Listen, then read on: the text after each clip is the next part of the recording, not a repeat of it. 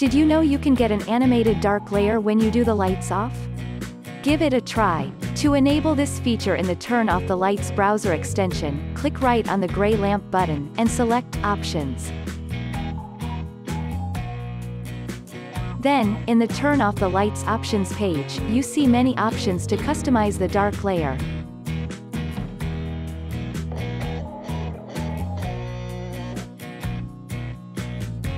And if you click on this icon, you can show the animated layer called Dynamic Background. Now, enable the Dynamic Background checkbox. And below you can choose between 10 animated layers. If you want to choose for that dynamic background, click on the button, Apply. And on the top, you see a live preview of that animated dark layer. Let's choose now to one of my favorite dynamic backgrounds. The stars.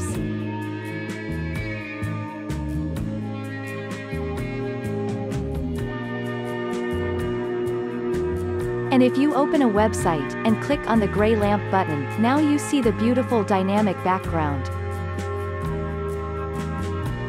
For more helpful tips, subscribe to the Turn Off the Lights channel or click another video to keep watching.